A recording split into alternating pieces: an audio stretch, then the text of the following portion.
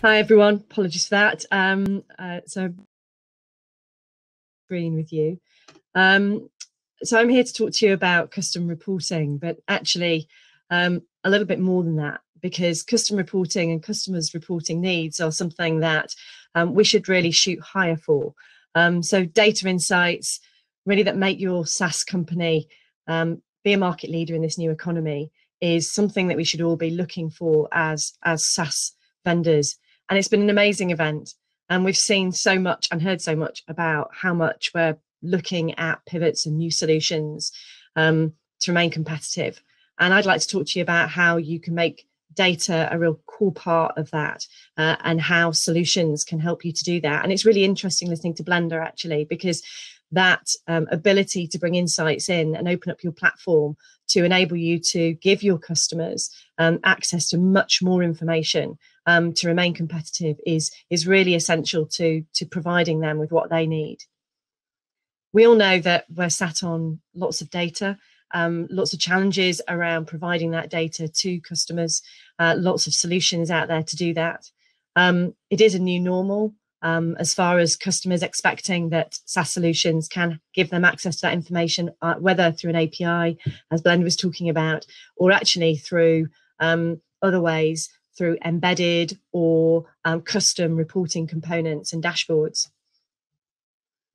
But often there are challenges around data security. SaaS vendors are minimizing the ability for customers to get access to all data, often for performance reasons, limiting the rows and numbers of lines of data that we can give them access to. And we're not specialists as SaaS vendors, we're not analysts or data scientists. So giving our customers advanced analytics and advanced reporting can be a challenge for our development teams and our core teams. We're a UK-based company, so I had to throw a bit of Boris in here, but it can be a real challenge to get to the truth for you and your customers. For us, we're really looking at helping you to become a winner, helping you to find a way to unlock the value in that data that you hold for your customers so that they can get to the truth. We also heard David Stock talk earlier at SaaStock, and I thought this was really powerful, so I brought it into the presentation, that actually we're at a phase as SaaS vendors where the impact of the current crisis is moving us to a phase of recovery where we're having to reinvent and think new ideas, both for our own businesses, but our customers are in exactly that same evolution. And the speed of our response to that is critically important. And as SaaS vendors, we go on a life cycle and a journey, and whether we're developing our own solutions from an MVP to getting those initial first customers and expansion, as we've heard talk about, each of those stages comes with a different approach to data access and data insights for your customers, whether it's static dashboards when you're MVP, to more custom reporting as your customers start to ask for more information, through to expansion where we need a more extensive self-service tooling for your customers, through to full retention where actually we're needing to do decisioning and automated insights for our customers. But at this pivot point, we're finding new niches, new opportunities to use the data that you already have for other purposes. And that's where speed becomes really critical, because there is an opportunity to not just manage data and help our customers to get access to that, but to be able to perform analytics and drive decisions from that can be done rapidly and quickly through a data insight engine.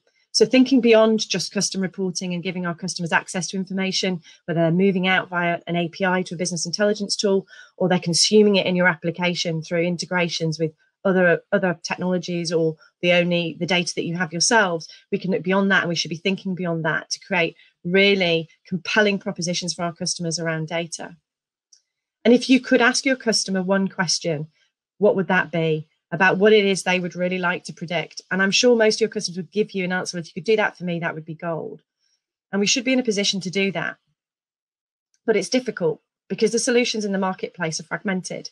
And most solutions that are designed for data insight, whether it's descriptive tools like reporting, SSRS, business objects, Crystal, diagnostic, business intelligence tools like Looker, Sisense, Tableau, predictive tools like SPSS, Alteryx, are all those kind of more prescriptive AI type technologies. They are enterprise level, they are expensive, they don't fit with your usage models, and they're certainly not designed to be integrated and embedded within platforms. So we want to give our customers the ability to have access to valuable insights. They need it now. They're looking to be able to use that information to be able to change. But it's not as easy as it should be. So for us, we're concerned with making sure that this is SaaS first, and Panintelligence is an absolutely SaaS first solution. So we don't move your data. It's embedded in your platform. It's truly self-service. It tracks the past, present, and future trends for your customers. It's in-app, which helps you to retain your customers on your platform. And it frees, it aligns with all of your fees, all of your revenues on a unit and usage-based model, unlike a lot of the other toolings and technologies out there that are not integrated. And most importantly, it's a single solution that you can deploy rapidly, really quickly, to provide that data and data insight engines to give your customers what they need now. So 3-in-1, tracking past, present, and future trends, dashboarding, reporting, analytics, all in one platform designed to be embedded, easy to use, fast to deploy, seamlessly integrated, designed for cloud, multi-tenanted, distributed solutions that you as a SaaS vendor can deploy and align with your own commercial models. And obviously it's a bit of a pitch, and I'm going to put my hands up and say, sorry, but I think this is what we want. And as SaaS vendors, having worked for many software businesses before starting Panintelligence, it was always the problem. Our customers wanted access to better information more easily. So a 3-in-1 embedded tool, a single app for everything, end to end, for the whole data lifecycle. No code, built for rapid cloud deployment. SaaS deployments is what we do. We're 100% focused on that. Elastic commercials that align with your revenues, your unit metrics, support from our team to design and build, and to ensure the authentication, the styling is uniquely you, but all done within a customizable solution that is entirely enabled by a user interface that any of your technical team can use. So no coding, entirely deployable in a way that doesn't put a load of dependencies on your resource and your development team to build against it. I want to give you this last case study. So every angle, they are a footfall monitoring technology using Cisco devices already in retailers.